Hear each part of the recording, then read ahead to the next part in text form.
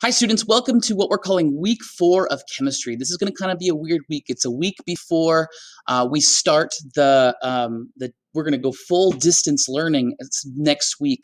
So you guys, this is our last week together in class and in person. So what we're going to do is we're going to kind of take it a little bit easy this week. That way those who are happening for next week have a little bit of a chance to catch up because they don't get as many days as you. So we've split the materials up. So there's very little materials we do each day. And that gives you guys a little bit of extra time to catch up on things if you need to. So for Monday, what we're going to do at the beginning of class is give you some time to catch up. If you have materials you need to get done for weeks 1 through 3, that's great. You should get those done. The other things that are going on today that you're welcome to do with the last half of class are these 3 things. The first one is the portfolio review, target 3.1.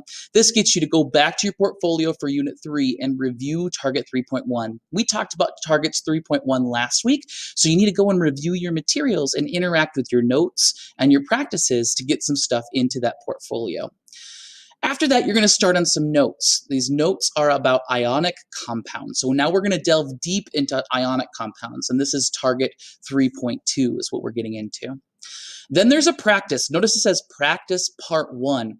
This is a first part of a 3-part practice. We're going to learn a little bit, do some practice, learn a little bit more tomorrow, do some more practice, and then learn a little bit more on Thursday and do even more practice. So just be prepared that this practice set is all going to go on 1 page or 2 pages. It's all going to be consecutive, and eventually you're going to turn it all in at the last practice set on part 3.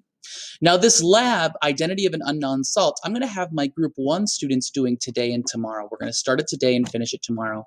Group 2 students and distance learners, you guys are going to do this on Thursday and Friday. And so you can hold off to do that if you're a group 2 or distance learner to do this on Thursday or Friday.